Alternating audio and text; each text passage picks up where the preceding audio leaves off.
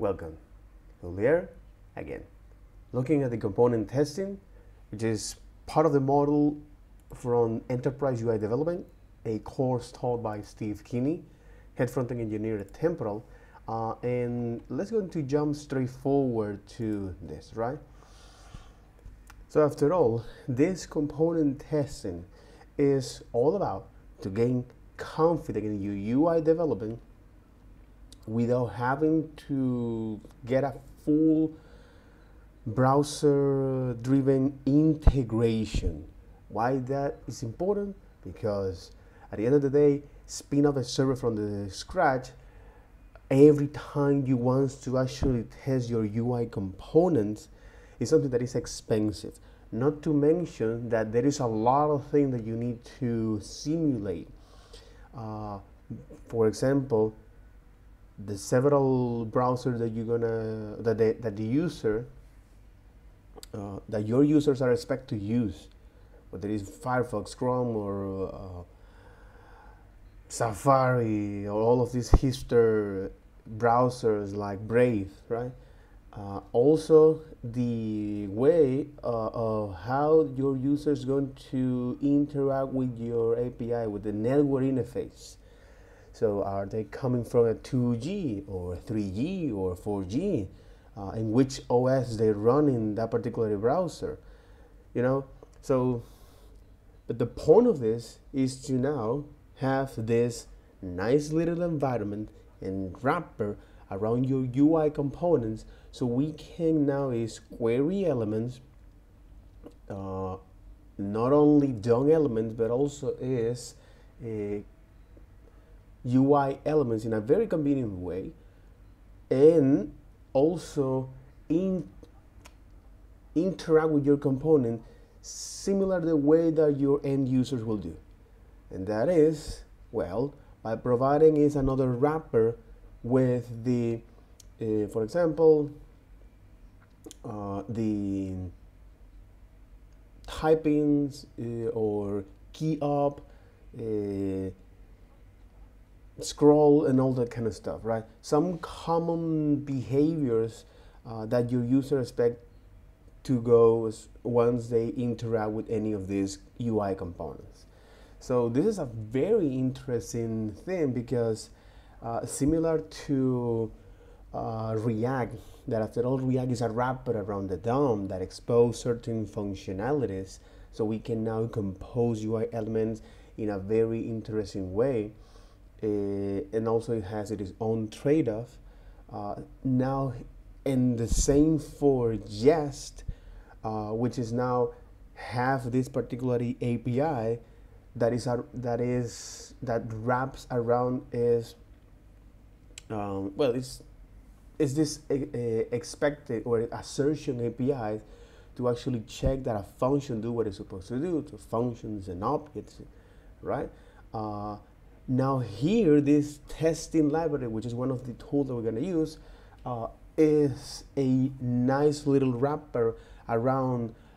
It can be your DOM elements or your UI components, or UI framework components, whether it's Angular, React, Marco, Preach, and all of these kind of frameworks, right? This is the TLDR of doing this component testing. And the main value of tests is that you continuously have your confidence. But you can talk in other ways. It's like, so the main value of tests is you continuously making sure that your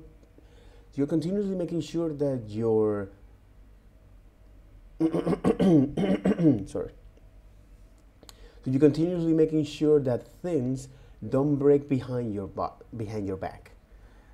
Very, very, very important here. That's why I put it here. It's like you can make sure that is true, all right? Or you can now have more confidence by having this test that you continuously making sure that you can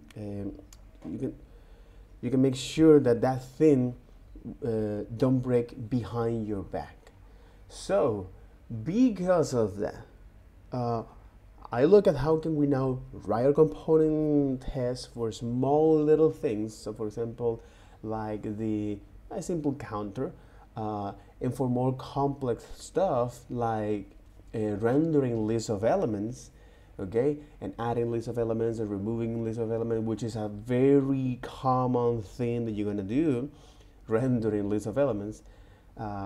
The most common thing that we're gonna do as UI developers is like filling form or designing forms and lists, all right? And one of the main value proposition of forms or the component testing is for form validation. So you can make sure that all of the things that you are putting there actually were as expected, which is a great thing.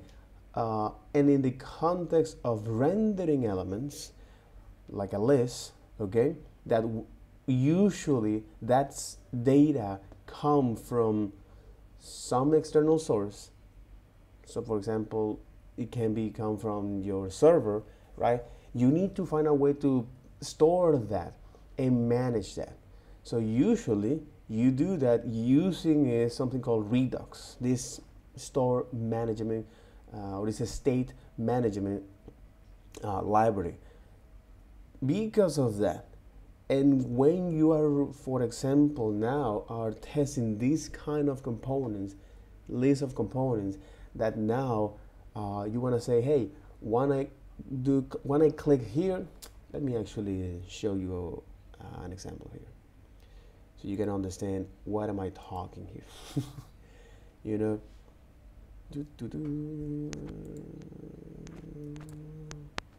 let me in fact is npm run def npm start.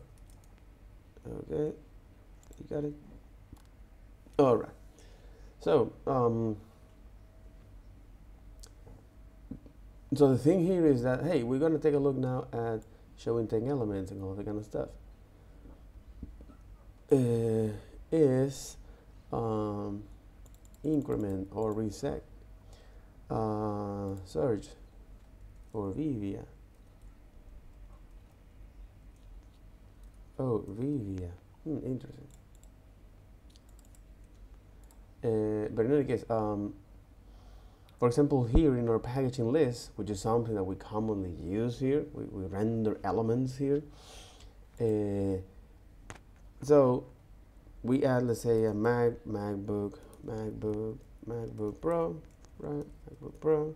So we add these elements and we add this. So we want to now check this particular behavior. And not only that, by the time we click here, we actually check that it's showing in the proper render list, package items or unpackaged items here. This is when things started to get a little bit interesting. Why is that? Because all of this state, this data that is being handled now by JavaScript using the main memory, here, you say, hey, iPhone 15, right? By the time we add this here, we also now is handling or using is the implementation or the functionality behind the scenes to actually add items, all that kind of stuff. So, as I mentioned before, because most of the time when we need to handle this particular state, okay, we use is now an store, all right, or we put our state into some place where we can have access through, and that is using providers, this context API, or we can use this Redux. So the whole point of this is to say, all right, let's now to evaluate is the let's now to evaluate is how these items are being showing here, right? And because we are now testing is a inner functionality here, a functionality that is from the component, this state. This is when you ask yourself is like, hey, if I starting because I want to test this other component, but because this component now depends on some external data, okay, for example, the providers, and now let's take a look at the code here, okay. That's right. The providers, what is here, all right. So now that we get into the new items, to say, hey, I'm dispatching this using a custom hooks. You may wonder, hey, where does custom hook come from? All right, and I'm telling you that this is coming from the use Redux dispatch, right? So this is just custom hooks that actually that follow is the Flux architecture that you have now at a state and a reducer that is from the reducer is going to now generate a new state out of that. So you can show that on the view, and for any other interaction that happens, you call that action, trigger the reducer, and so on and so forth. So, but because we have this, and in this particular case, as you can see behind the scenes, we are using is now selectors as a way to now get access to this particular store, this particular Redux API, which is an object, okay? In fact, a Redux is a monad, not in the strict term, but a monad. And this is a concept from the functional programming that I'm going to describe that in terms of functionality, which is this is a way to model is the state change, and this is powerful here. So but in any case, what is relevant here is that, as you can see here, we are using is now the React Redux, all right, not the React RTK, okay, which is just another wrapper that provides more convenient functionality to common tedious tasks. So for example, create now an action object, and then from there is create the actions, and also when it comes to provide TypeScript support, it's much more friendly to do that, and it requires less ceremony to set up the actions. You can now it requires less ceremony to implement your actions. Also, you can now provide better TypeScript support, and it make much more easy to add middlewares or to enhance the store, which is something that you have to it's something that you need to actually back in the old days to Google it and understand how you wire up things to do that. So okay, but here we are. Okay, here we are, the application state and the items. So because of this functionality that is tightly coupled into this, as you can see here, that is tightly coupling. Let's go to the new item. That is tightly coupled into these components. This is when it is important to now isolate or abstract the UI from the business logic. How can you do that for your tests? Once again, test isolations. So one way to do that is to say, hey, every time that I want to run my component test, I would like to now have a setup object here. So I would like to have the basic installation needed, okay, when I run this particular test. So because of components, anytime we call that, it will create now a new one. You know, this is part of the functional programming concept called purity. So one input, one single output, right? It doesn't perform some side effects. unlike here, we are doing is this side effect. And because of that, we need to now take a look at that place where we are performing the side effects, and now generate is now a factory here, a new object here that we can now use every time we want to test this particular component.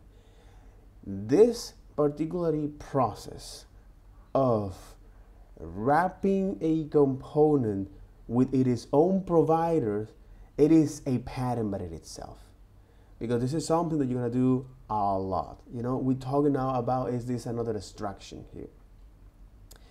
In this case, because now this new item use this dispatch, all right, and you may wonder, hey, what is this dispatch? Hey, it comes from the store, and you want to say, hey, all right, but is this a store? Who make use this store? You know, who actually are using this particular store, which is called the application dispatch, is using use reducer. Who actually is using that? Oh my God, no, what?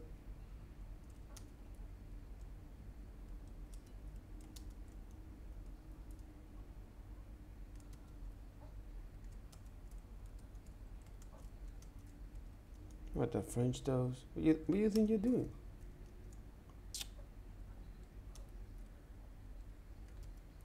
For real? Hey, no. Oh, I think I don't have that enabled. Mm-hmm.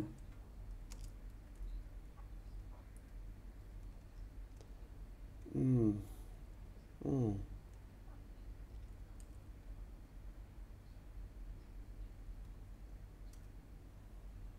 No, I didn't have enabled that.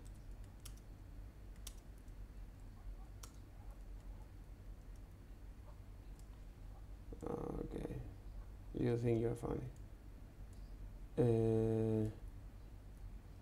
No, it's this one. Okay, rectangle. Good. Come here. So yeah, there is a very valid and interesting question, is that who actually is making use of this, right? As you can see, we are importing this item called from this item slice. If we can dive deep into this, we say, oh, this item slice, which is now a way of how Redux actually is, have, again, this name convention is something that is quite hard, but this slide is now a particular state that you want to add to their app level state, right? So here we're saying, hey, this will be this initial state, right? That'll be a string and an item, okay? And then we got all of our reducers, so all of our action that we can act accordingly, right? So we are exporting is the item slicer reducers, okay, as well as the actions. That's good. However, from the code itself, you want to know is who is using this. You want to make sure who actually is making use of this. Especially on the, so one way to check at that is by using now the dev tool here. You say, hey, let me take a look now at the dev tool by going back to the code. I mean, by going back to the browser here, inspect this and say, hey, let me inspect that. All right. Let me take a look at the component here, right? Especially here, the task list, all right? And how if I go in here, it actually gonna highlight me is that it's a, hey, here in this frame, where you're gonna render of all elements, we're using now a provider, right? So we say, hey, okay, where these providers are coming from? React.reducer. From their new list. You can say package list. Okay, so this is the component that actually is now getting to. One of the cool things of Vue is that we can now inspect the matching done, log this component data to console, is that we can now, this is as a way to take a look at the element, which is a good thing. But what if I want to now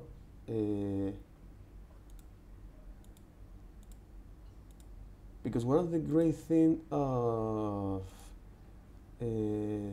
component expand always parse hook name is that with Vue 3 we have now this nice little functionality that anytime we click here it will now take us to the component in our code. But in any case, it's packaging list, right? We can see that this is packaging list, okay?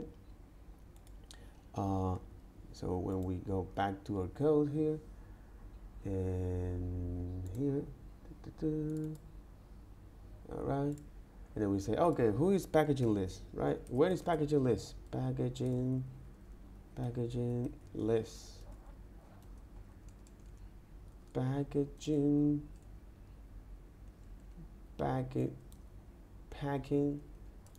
oh my god, packing list. All right, what is that component? Packing list. All right, so okay, this is packing list. It is called here, this is on the packet list. You can now have is the index, right? So here is when you say, hey, we have these things called provider. And if you remember what provider does, okay, it's just as a way to now is give out the store. But this store is when the functionality lies.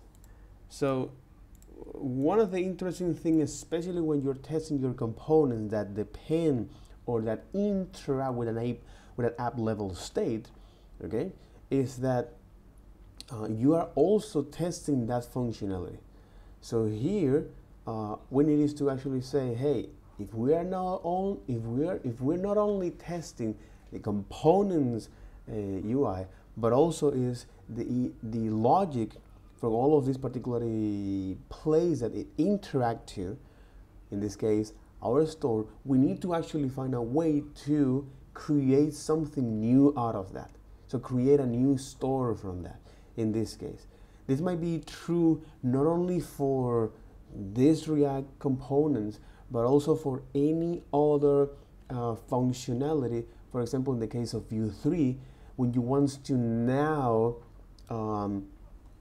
mimic this kind of behavior, right? So we can ask now here to ChatGPT or Claude to see if we don't actually lose our mind. Okay, for example, in the case of Claude, and the example list, packaging list, right? So you got is with Perplexity as well, you know. You say, hey, Perplexity, tell me something. So what am I?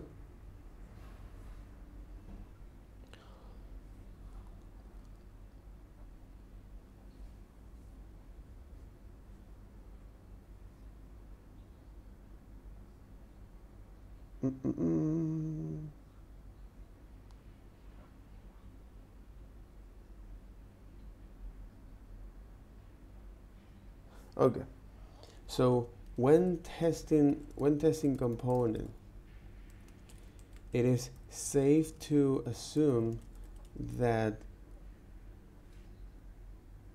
create a setup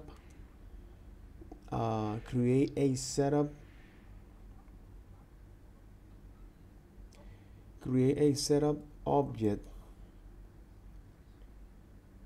Yeah, when testing component, it is safe to assume that we need to create setup objects not only for our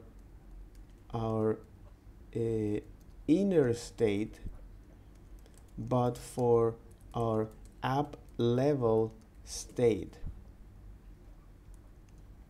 For example, React components and if that is using Redux, exactly, React component using Redux, Vue component using Pinia. Please provide an example with Angular.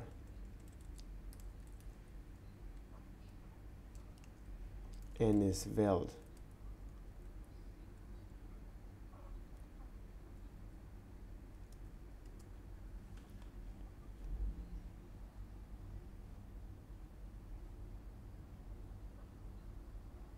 Because in the context of Angular, it say, hey, I'm going to create now this. This is what I'm going to define is the interactivity and all of this life cycle, right? And it is interesting because it's also using is this particular behavior and here in store, the dispatch and select that. And now in your component, you say, hey, let me define as a user list component, the component fixture, okay, and the store and the mock store. So you mock is the initial state, you know, and then you run your test. The using is now test bed, which is Angular Core 10, but again, it's quite the same. Again, this is very specific to Angular, where you have to now say declarations, providers, and compile options. Okay. And before you're running your test, you say, hey, I want you to now test. I want to make the store be this, to inject with this initial state, okay, and the other is the fixture to the create components, and the component with fixture the component instance. So now this is when you start into actually is running our test. Hey, you should dispatch low users on init, detect change, and I expect dispatch spice to have been called with low users. With low users, and where the French tells you define low users. Anyway, it's a method. It should show user from the store, mock users. So you send that to the store, and that kind of stuff. Fixture to detect change, and fixture.native element query selectors. Oh, okay, this fixture is components fixtures. Oh, okay, some sort of wrapper around this. Angular core testing. Okay, this is now like the render component. Okay, again, this is a nice little wrapper that expose is this API that you can now query elements and interact with it from the user perspective. Okay, but as you can see here, this is on Svelte. When you write this, and this is your user list Svelte, you want to import that, mount, you load the users, and each user as, and you do this, and then when it comes to run your test, you say, hey, before each, again, you use now testing library, okay? Here is when you define your before each, you mock that store, all right, and it should load and display users on mount. So this is when you say, hey, find all by text, which is a good thing, or you can also is using the screen, because this is also useful for debugging. Okay, wait for users to be loaded. Exactly, find all by text. This is now a specific query elements that actually take time to. It is based on promise. User have to length. User elements to have the text content of John. Should update select users when clicking the select button. So it use fire events, but in our case, we prefer to use now this wrapper of the user event. Okay, To do that, select button, find all text, which is select. In our case, we now we can find buttons here is by role, okay? And after that, I want to now clear all the mocks. Again, this is just to inspect the behavior, okay, that we are using. Let me actually, instead of saying this, let me just ask the question again, but without providing any example. You make a good point about testing components that rely on application level state management. Let me create a comprehensible guide to demonstrate this pattern for components connected to different state management solutions. So, so anytime we wanted to test something, all right, if you want to test that, and that component that is testing now relies on other stuff, perhaps it triggers some. Again, is your components now are tightly coupling to other models. It can be a state management, it can be a API request, okay, a server. But any time to do that, you make a good point about testing components that rely on application state. What will be the name of this pattern?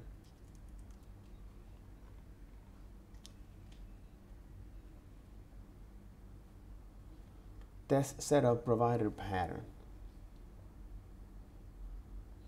It follows the broader provider pattern concept, but specifically for testing context. But this is now a test setup provider pattern.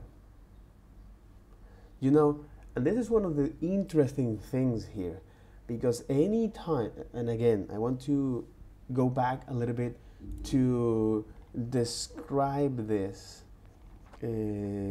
which is now the basic installations needed to run our test, which is here, all right?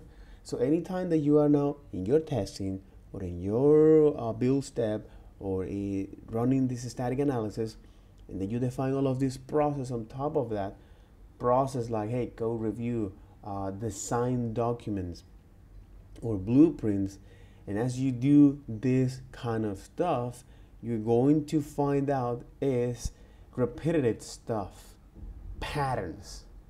For example, here, like this that we found, or well, actually that Steve Keeney mentioned, right?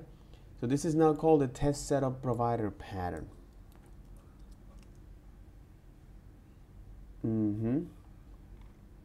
Using test setup methods. Configure yes, provide a better pattern and unit testing.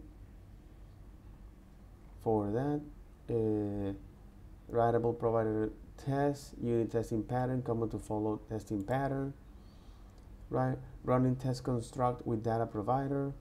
This is interesting. Test provider pattern. Let me define the provider pattern here, which is a very interesting stuff.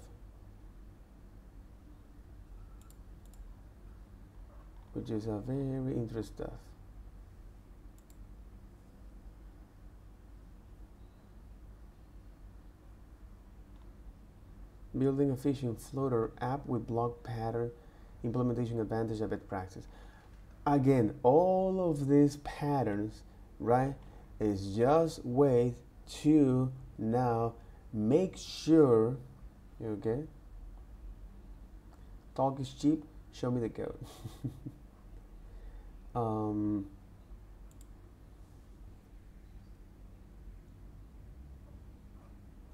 Wait, what?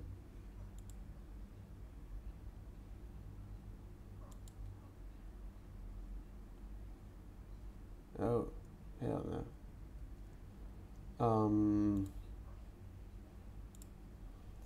Anyway, but this is interesting because now it developed these particular patterns. So quite interesting here. So when you're running your test in isolation, the the test uh, the test provider pattern is just a way to make your life much more simple when it comes to test now component very specific. When it comes to test now UI components that rely on third, or that it needs to that performs side effects, okay, which is now communicate to external store or to external sources. It can be now a state management, it can be now an API, a local database, and an animation. So when your component started to do that, which is something that eventually it will happen, okay, at some point. Now, one of the way to actually test that, especially with the app level state, is with the provider. This is just for one particular topic here. Okay. So by the time your component interact with an external source, for example, so by the time your component interact with an external source, for example, an app level state management, which is Redux, Pinia, you name it, right? It is useful to use the provider pattern. It is useful. It is useful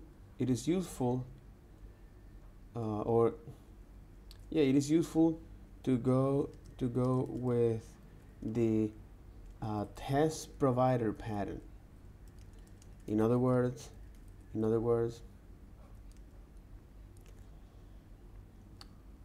create functions for a clean state, okay, or to create functions for an initial state, okay. In other words,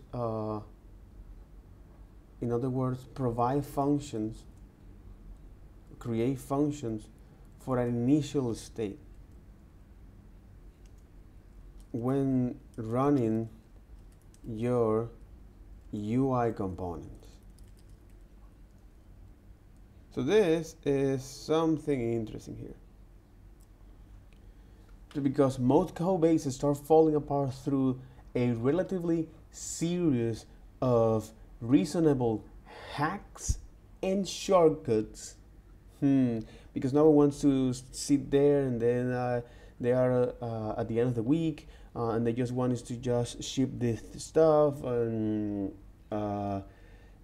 get over it, just to get the job done, right? Things to get your job done, but over time it adds up and ends up in the point where you don't trust anything there, and that's something that is not great, especially if you have now this UI development. So, but is this so that now let's take a look at this thing here to do that, right? So now that we talk about testing isolation, so here we say, hey, this is now a test scope, right? This is now a test scope. All right.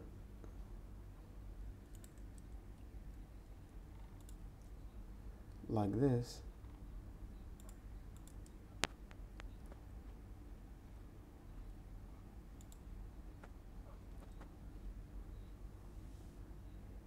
This is a testing project.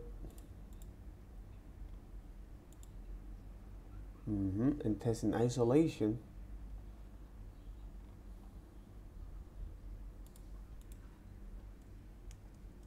And here you have now the pattern test provider pattern. Again, this is a specific to React. Exactly.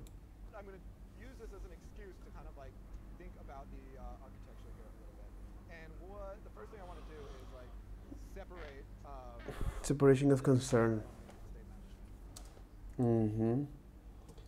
Test provider pattern. In other words, separation of concerns between the UI component, okay, separation of concern between the UI component and the business logic. Let's get into this.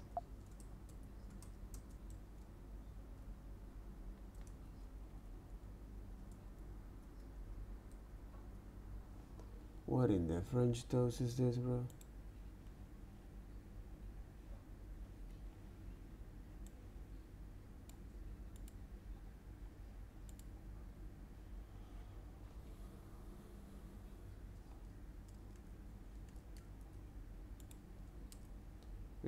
Reload.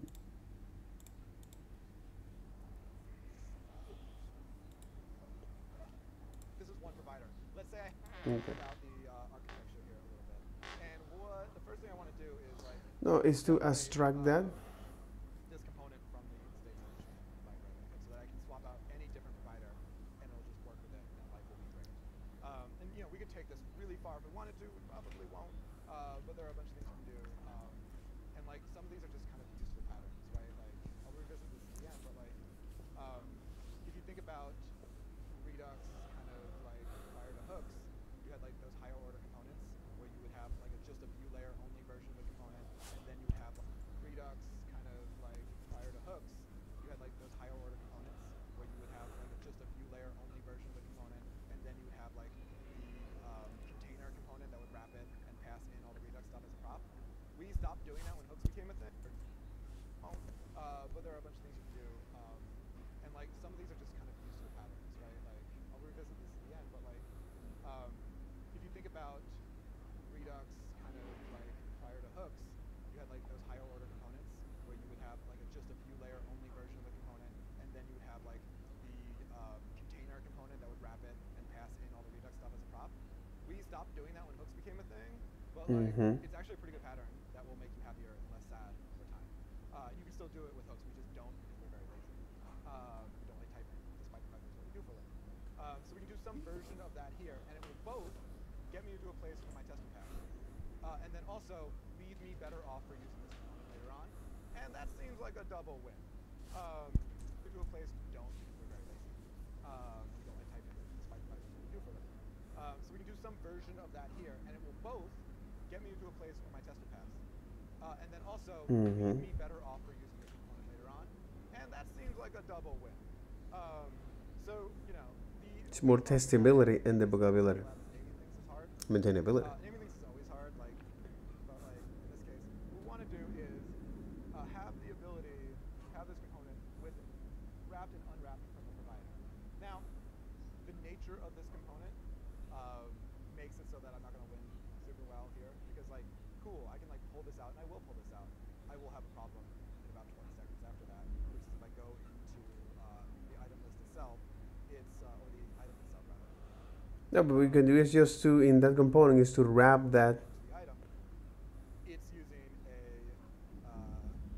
use dispatch, which assumes that like use item is using use selector, right? And so like you cannot have this component. No, but I see that this particular pattern here is that you have now your component and a wrapper with the provider. In this case, for this specific case. This comes from the fact that we chose to use hooks. If we didn't choose to use hooks, we probably wouldn't be here. If we didn't unit test, we wouldn't have even noticed the issue.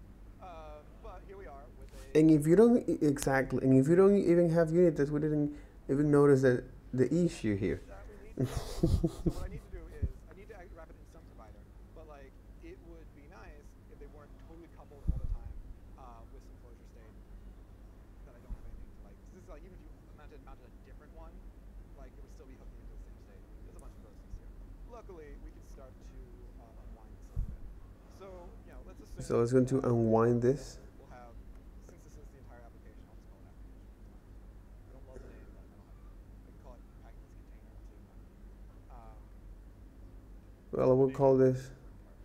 So let's return. So this is not return, is the provider Grab just really the provider with the packaging list. in the state management. Mm-hmm. I'm not going to look at this. This will be the one wrapped in the state management. And then the packaging list. Break. All right. And I want to both of them export that. Got just a pure React component here. I could use children here to take these lists out, which would then make it so I could render this component. Now it didn't show me any items and a bunch of other weird stuff. But like I could begin to flip these lists out, pure, pure React component. If I really wanted to, like I could use children here to take these. So I can use children here to render this list of elements. Which would then make it so I could render this component. Now it didn't show me any items and a bunch of other weird stuff.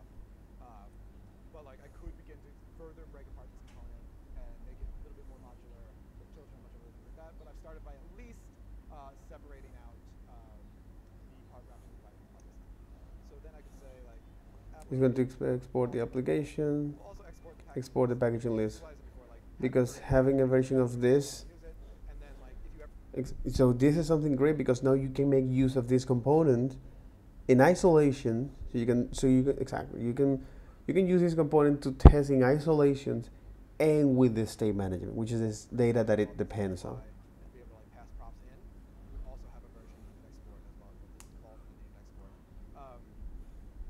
I'm using export default because it's very common with React applications. I tend to do my own apps, just never use export default, have named exports for everything. Cool. So we've got that in place, and like I haven't solved the issue. Also the application. So put only the default one, and if I just try to grab the packing list, we get a new error. Let's go view the new error because I think it's worth it. So let's go and justo test a little bit. At this point, we're going to get Packaging list is gonna throw. It's gonna throw an error. We say, hey, internally, I'm calling to this. hey, you tried to use dispatch, but you don't have a provider. You're like, that is true. I do not have a provider. Yep, that is true. I do not have a provider. Export the provider. I do not have. But you know what I'm going to recreate at that point? My original one.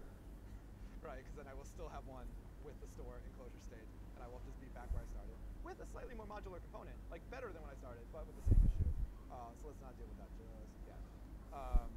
So one of the cool things about React testing library is that I could do something where I can even like wrap it, like I can pull out a provider, I can wrap it. Yeah, you can wrap this into now with the store. So I need to deal with that somehow. And this just comes down to regular old JavaScript in this case, where it would be nice to be able to like create a store, give myself the ability to do that on its own. So let's go in here. We're just creating now a new state from the store, You're from that. making one and exporting it. There's one store to rule them all. Use it. Mhm. It's in closure state. You don't have a choice. What would be It's in better closure is state. if I grab the reducer. I don't have to grab like the reducer. I have to get this together for every test and run my application. What I could do on the other hand is I Is could to create a new one for the store.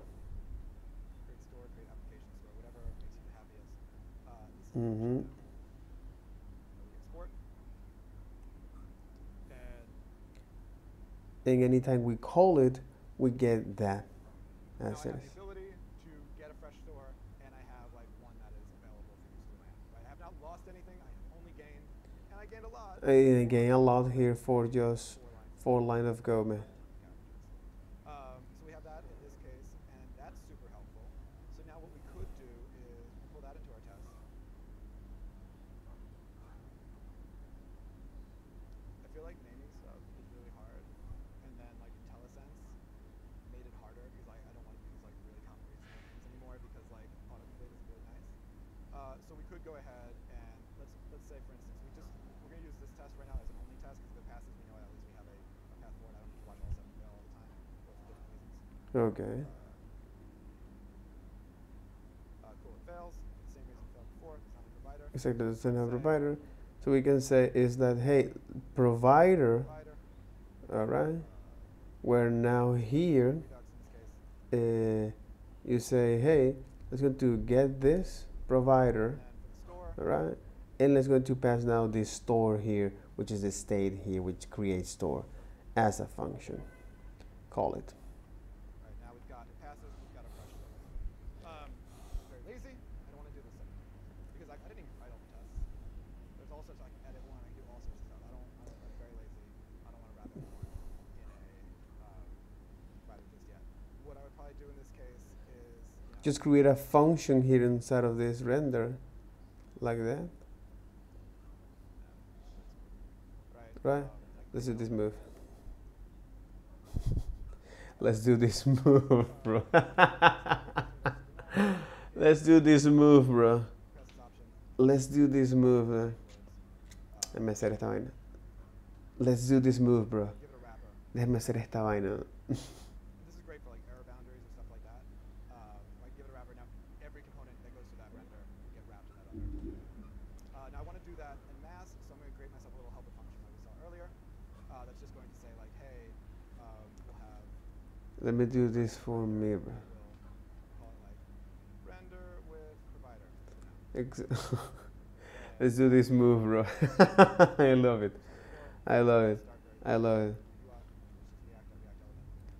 This is like remember when we did that render that React element.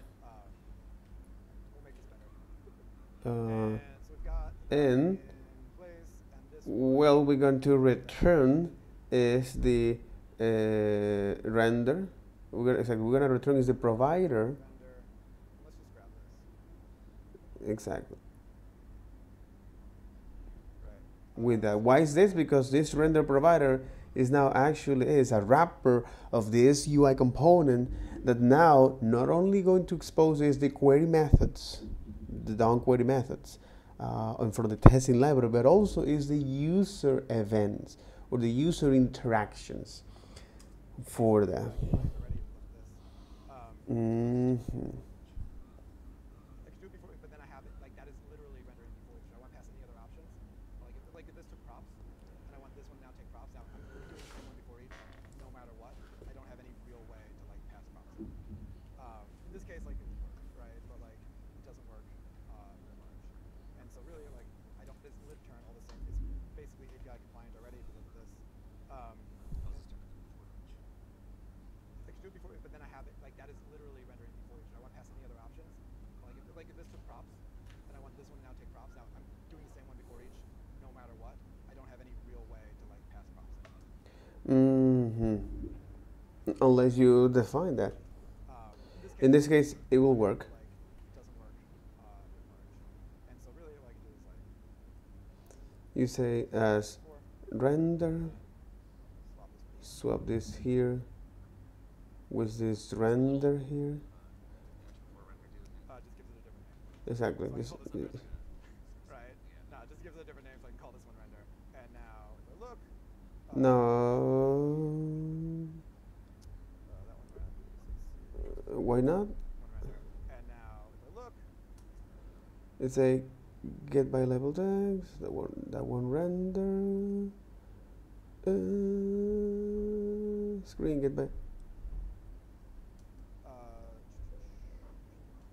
Are we not exporting render? This should just work at this point. That one render here. So we're calling this is render, and calling is render.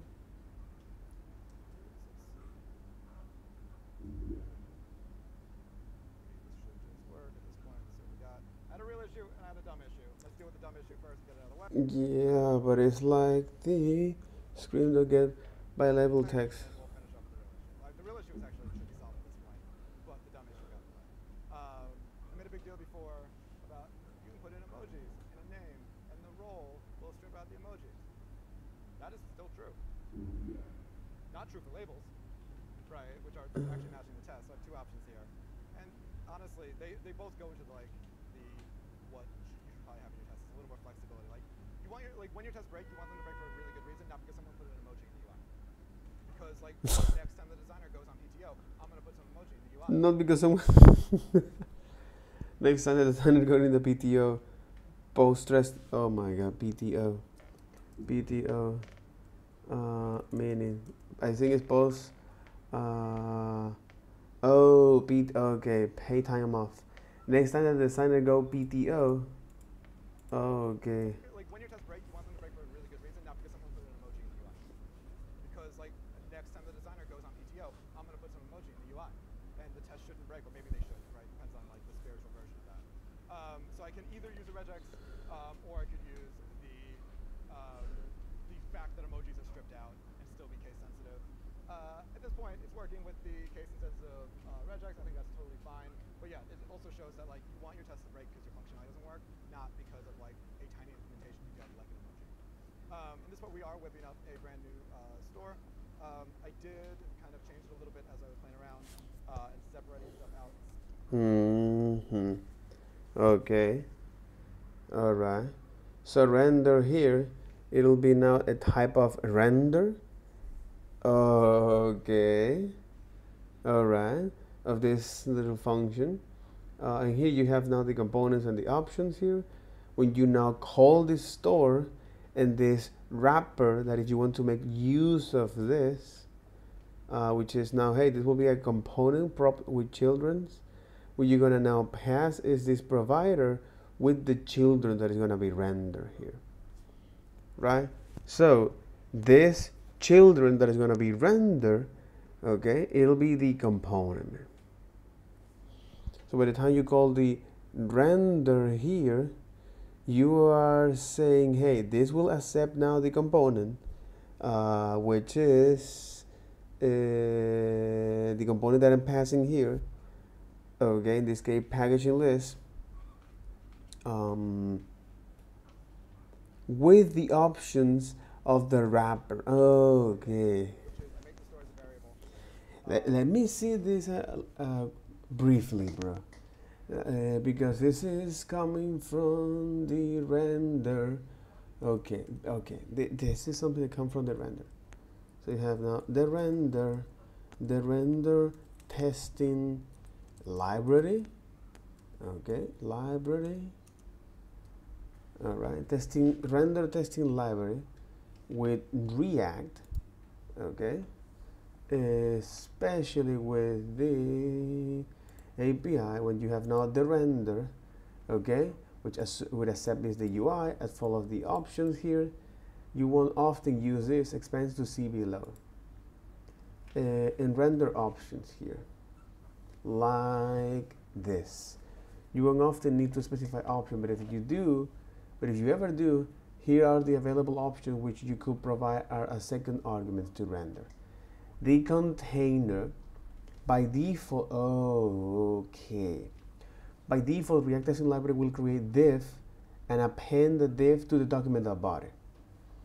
And this is where your React component will be rendered. If you provide your own HTML container via this option, it will not be appended to the document.body automatically. For example, if you're unit testing a table body element, it cannot be a child of the this in this case. So you can specify a table as the render component. Again, part of the option. Because by default it's using now a div to actually mount this component in this DOM implementation, in this Node.js DOM implementation.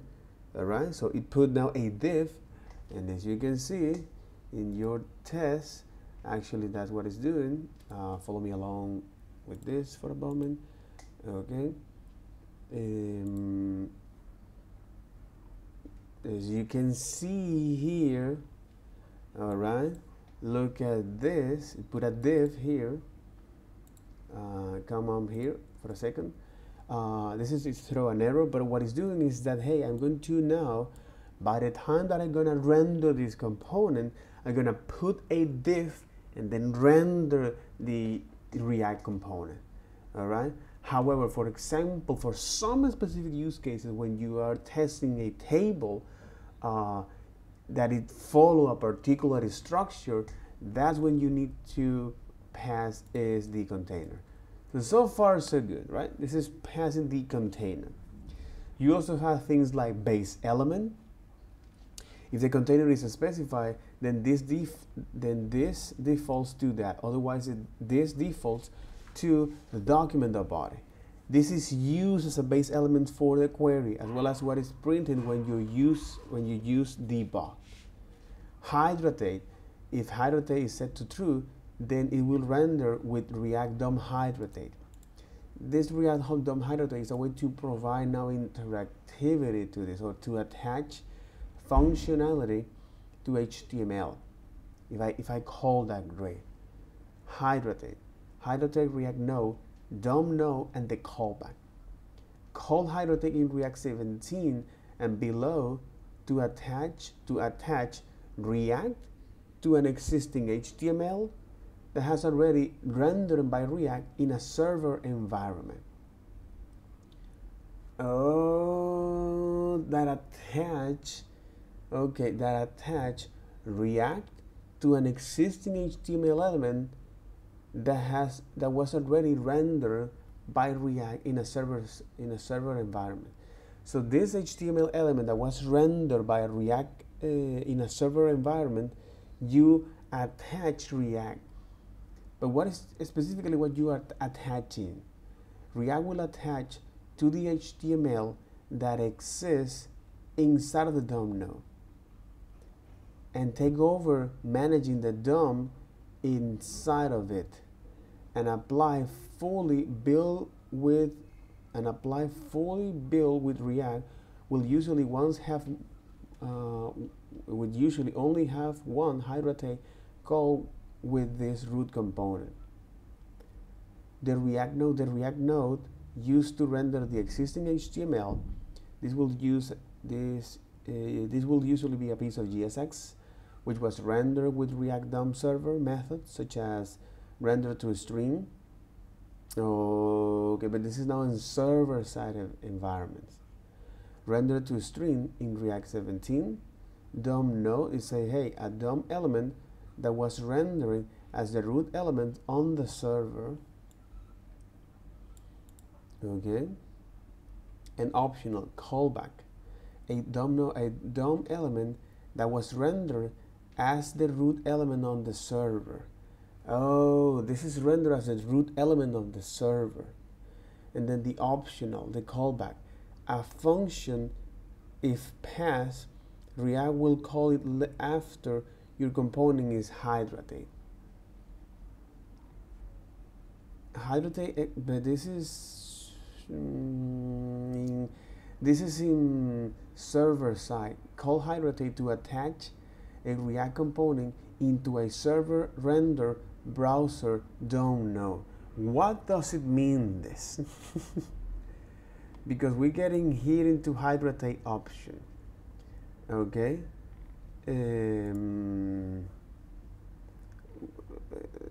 Attach. But when they say attach, oh, this is deprecated. In React 18, hydrate was replaced by hydrate root. Using hydrate in React 18 will warn that your app will behave as if it is run in React 17. This API will remove in future major versions. Again, but now you have hydrate root. Let you display React components inside a browser DOM node whose HTML content was previously generated by React DOM server. So if this content was previously generated by React DOM server, okay, now lets you display React components inside of the browser DOM.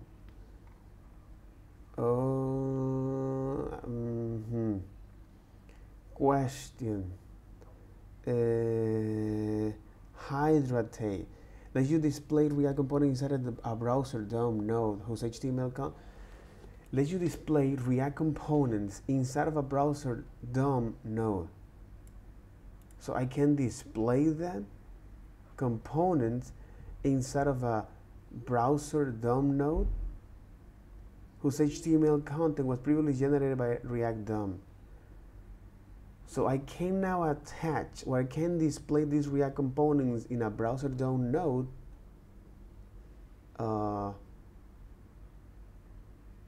whose content was previously generated by React DOM server. What is the end goal of this?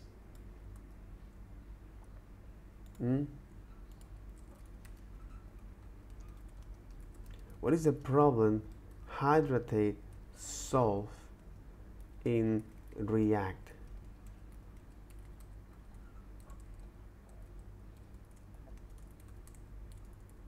You know, it's like, what in the F is this?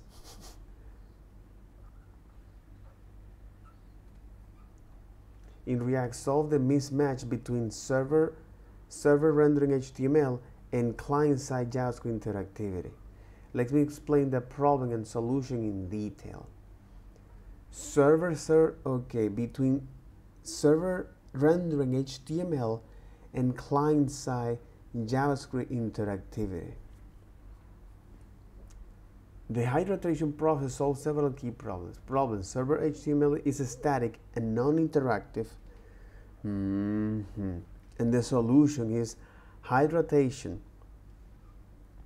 Attach event handlers and state management without rebuilding the DOM. Interactivity gap.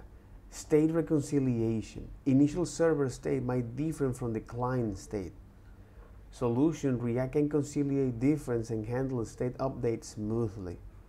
Performance optimization, full client-side rendering causes flash or unstyled content.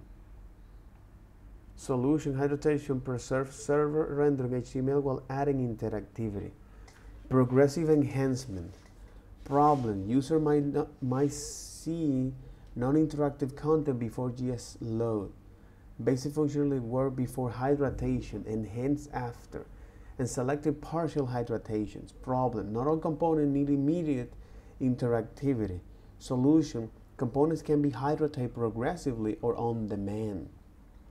But the problem here is common hydration patterns include full page hydration, progressive hydration, but the problem here, streaming hydration. Would you like me to elaborate on this pattern? But the problem here is the mismatch between the server render element HTML using now React and the client-side JavaScript interactivity. So for example, if you have now a component, function server bottom, that's right. Problem 1, server render HTML with no interactivity. For example, like this. And then you have now client-side React component like this, which is now it has client-side interactivity. Solution, hydration process. It say, hey, let me now call this hydratate root, identify the root element, okay? React will preserve the server HTML and attach event listeners and attach the event listeners. Problem 2, hydration mismatch. If you, for example, now generating is time when server rendered. If you're generating is these things with time and they don't match here, okay, one of the problems that it solved is this interactivity here. Oh, Jesus, the hydration process is the way of how now React attach interactivity to the DOM. It say, hey, let me now find the root elements and then find this particular component and attach interactivity to this, which is here. Oh, and attach the interactivity here without rebuilding the DOM. Hydrotation attach events handlers and state management. Hydrotation means stage reconciliation. And React can reconciliate difference here.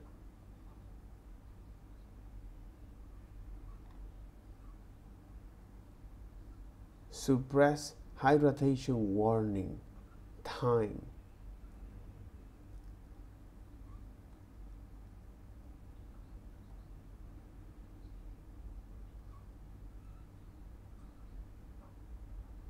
Use suppress hydration warning or use effect for mismatch here, because at the time that this component is running, right, it render all of this, and now at the end of the commit phase, it's gonna render this use effect.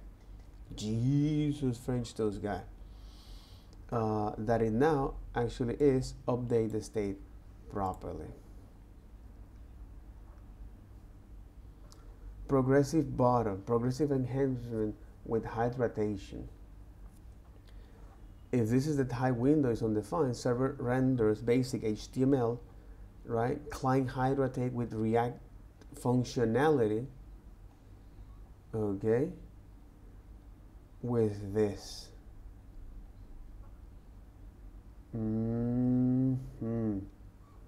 Progressive enhancement with hydration. But again, this hydration process, so it is okay.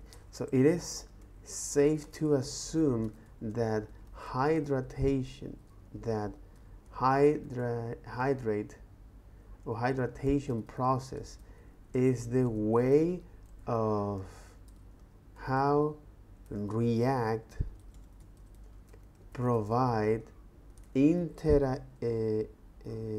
the way of how React attach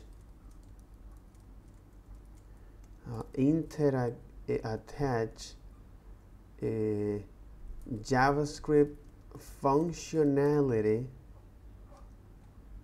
from components rendered in the server to match the client side.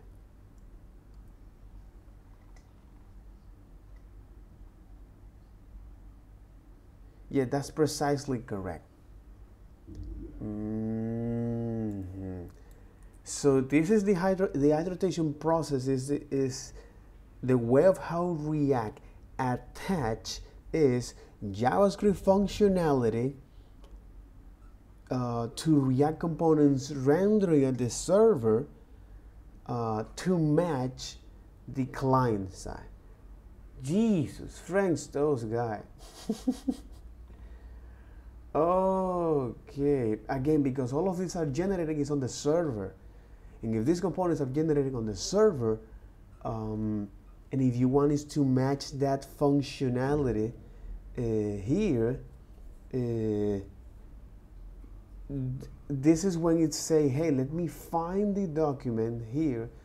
So let me find in the document is that component, and then attach the functionality to that. Attach the functionality here. Jeez, it is like pouring water. It is like pouring water, JavaScript interactivity, into existing container, serve HTML, rather than rebuilding the container from scratch. But they say hydrate is because it's gonna find that and provide now, or a hydrate and provide this interactivity to that. But the way to do that is by running is this. Hydrate root. Oh crap. This is one of the options of this, right? This is one of the options. Okay, this is test scope. All right, okay, this is test scope. But again, this is now the options that you can go with when you wrap your render function, okay? As a way to now attach interactivity to this.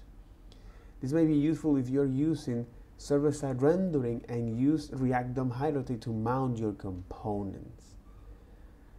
The other is wrapper. Pass a React component as the wrapper option to have it rendering around inner element. This is most useful for creating reusable custom render functions for common data providers, which is exactly what we want to do this. So custom render like this, okay, where you say, hey, let me now wrap this with this custom data providers, theme providers as well as the children, all right, which is all the providers. And then now what we're gonna do is to call that. This is the custom render, and then you get, and then you say this UI, and the wrapper will be now all of this data provider needed to this. This is quite interesting because this is very React specific stuff. Because from the case of Vue, you have now is the same, but you don't have any wrapper for that. You know what it means? This is what happened. You don't have any wrapper for that. Queries, container, base element, debug, unmount, HTML. You don't have any wrapper for this.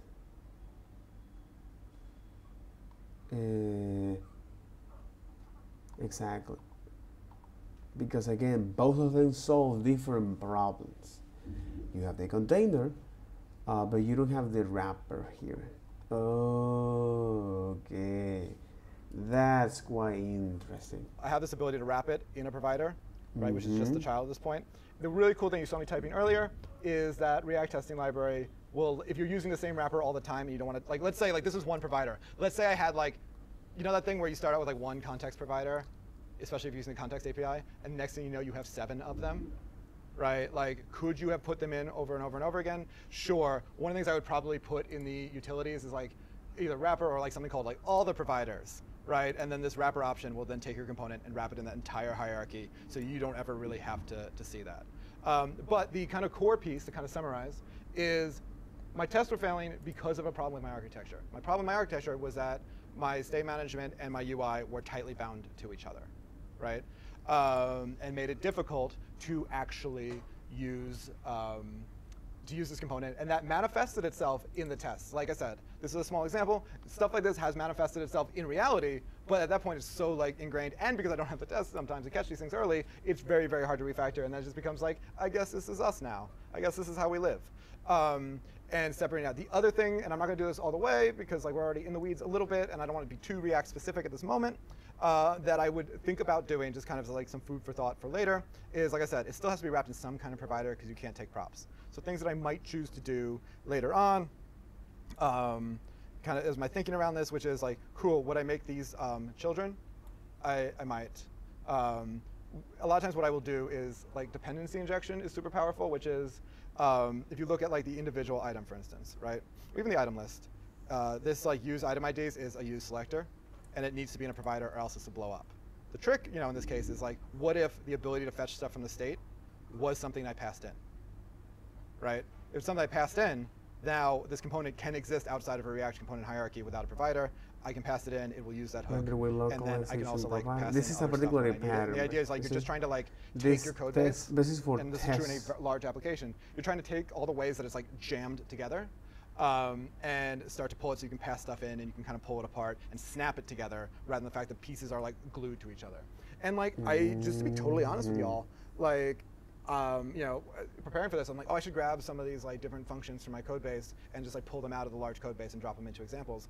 And I realized that like, I had some work to do on my own code base, right? So I'm like, snap it, true in a large application. You're trying to take all the ways that it's like jammed together and start to pull it so you can pass stuff in and you can kind of pull it apart and snap it together rather than the fact that pieces are like glued to each other.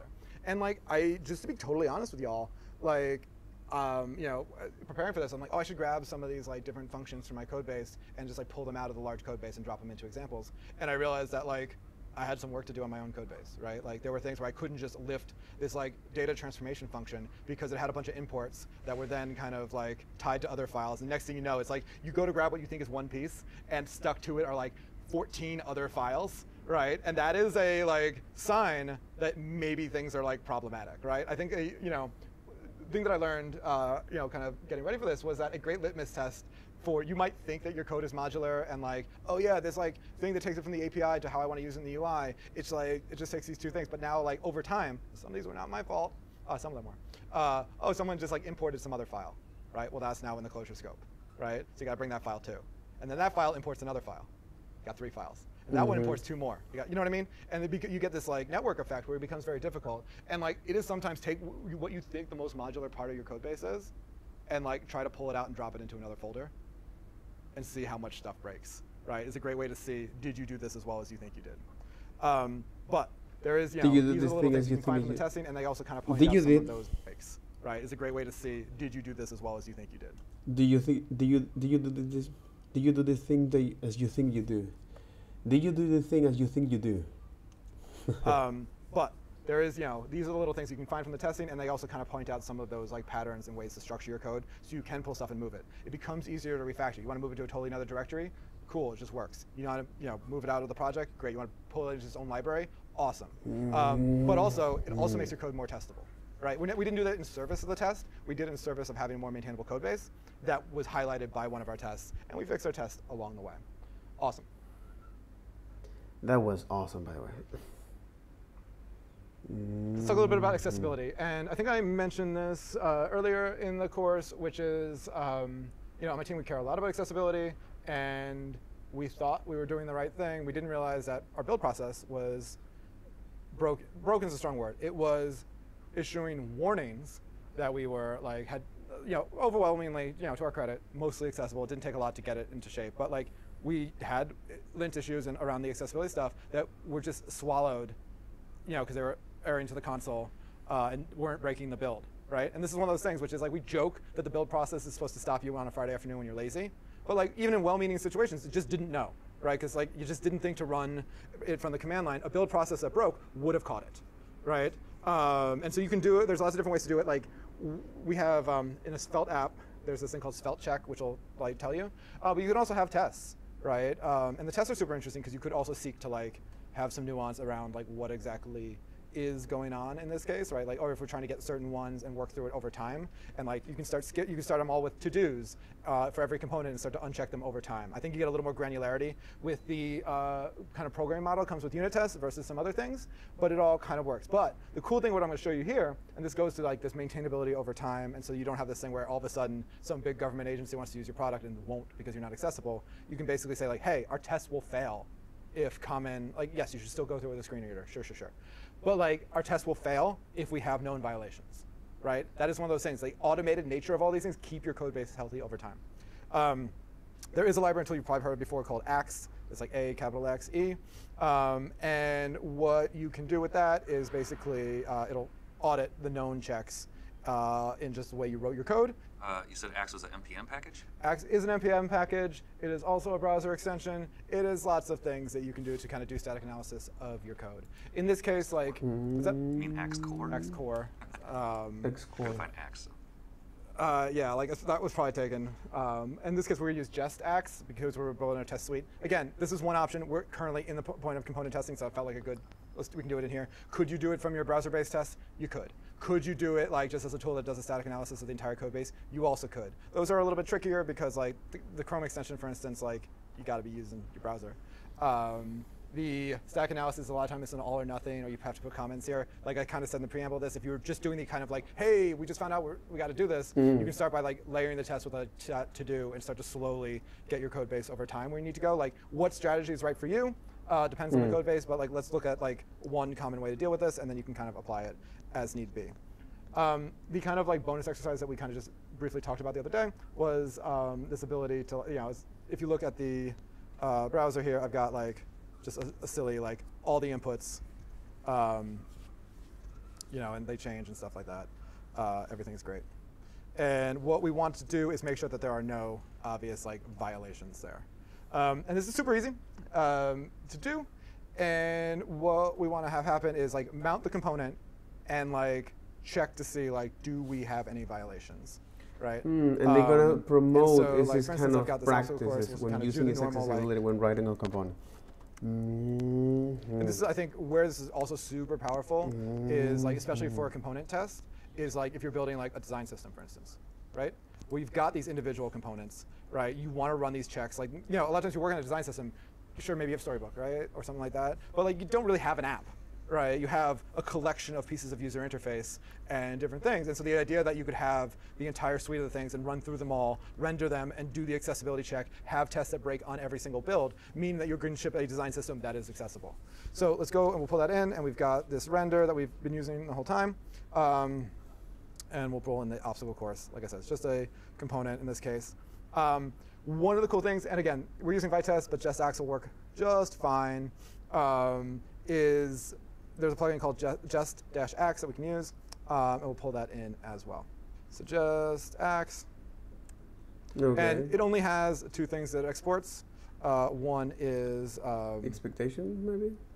Ax, which will like run the analysis on the component. And then there's a helpful matcher in this case, like that we can use have no as violations. expect to have no violations, right? I think that the same way that JustDom has that /extend expect, Exactly. expect extend, whichever one. I did the wrong one the first time I switched it, and I'll never remember because you do it once in a code base and it's there the entire time. We can go peek at some point, literally. In setup actually, but like you can also do it globally as well. But like depending on what you have, we'll just do it the old-fashioned way. Expect, and then we can extend Exactly. that. And Extend I point this from- out because also if there are common things that you want better messages for, you could write your own like additional matchers that are Additional unique to your matcher code here. base as well. If there's like something you've This is commonly find additional yourself doing, given the matchers to data have structure that here. you have, or something, it's really hard to invent fake versions of why you would need it. But like if there's some repeated thing you want to actually have expect, and then some very unique to your In application, this you file, can I want to absolutely do that. this. And we'll give it the to have no violations. Right, so now that is available as well. Render has a lot of things when we were playing with the types. You can actually get the like container, you can get the actual result, the base element, so on and so forth. In this case, we'll grab the container.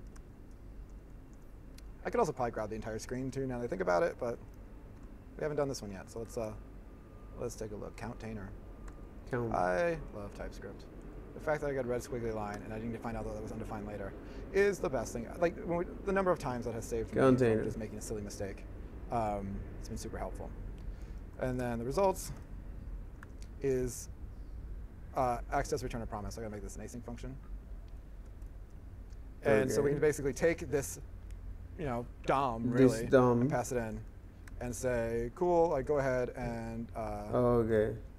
So you're going to perform this do your analysis, evaluation. like, where here. have I made boo-boos, right? And this one I think is actually fine, much to my surprise. But we'll go and create an issue in a second as well. And then basically all you need to do at this point, Expect results to have no violation. violations. Maybe we'll even spell result right. And we won't put a dot at the end. And then you want to run Right. this test, And this now I particular should file be able to run this test. on this. And let's see, expected. Oh, no, wait. Wait. This is why you like live code in front of people. Because then they catch errors for you. It's like pair programming, but like even bigger. So in this case, like we have no violations. Like, let's go create one just for funsies. Different versions of fun for different What people. defines a violation for this specific? Like anything that breaks one of the heuristics. Like the one that I'm going to do the one that I accidentally do all the time, which is a input with no label, or forgetting like the HTML4 or something along those lines, right? That would be like, hey, the screen reader is not going to be able to read this. Baseline. I don't know if Yeah. you can configure what Mm-hmm. rule set you can use. I don't know because I usually use the standard one. I would imagine you Like could or should be able to. One AA versus AAA. Yeah, AAA is I think the one we're aiming for. Yeah. Which this will get you most of the way there. You should still be testing with a screen reader and stuff like that as well. Cool. And so let's go ahead. Let's just go into the index.tsx and we'll go and we'll just like, I don't know, we'll give ourselves a bonus. You know what? And go ahead and like here, I was like, yeah, I'll just make an input field. We'll type. I'll have it on change. Everything's great. Life will go on. Code, code, code, code, code. Moving along, right? We can go in here. Yeah, because Run that it's test again. Save, or grab the right one. We'll see in a second. It's interesting that one passes for reasons I don't totally understand. because that's part of the heuristic, bro. Let's toss it, input in there.